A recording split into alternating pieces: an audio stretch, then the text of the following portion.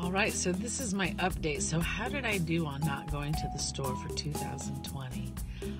We're just a couple days left. We have just like 2 days left in this year. Thank God. Goodbye 2020. So I actually did pretty good.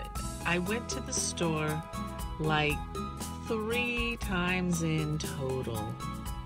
And it was for items that I had no other way to get this item. Yes, I could have ordered them online, but it would have cost me a lot more to pay for the shipping. So I just bit the bullet and did it. But what I discovered is that there were a lot of times I really did want to go to the store simply out of boredom. I just was looking for something to alleviate the boredom that is my life during the Corona pandemic 2020. And I think a lot of us do this. We go shopping out of boredom, and not just during pandemics. I think a lot of us just go shopping out of boredom.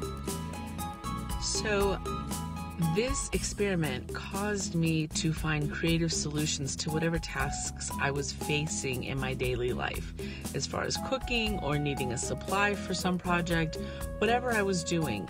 I had to really think about what resources I already had at home and how I could use them or use them in a new and creative way, which actually was part of alleviating the boredom. Instead of going to the store, I was finding creative solutions. So that was interesting and surprising for me. Another idea about not going to the store as much is to make sure you have all of the items that you need at one time. So for me, I drink coffee. And what I'll do is if I see coffee on sale, I will buy 3 or 4 of them. I don't buy 20 or 30 or some crazy amount. I get enough that I know I'm going to use up within 6 months. And I always check the expiration to make sure that it's going to still be good within that 6-month time.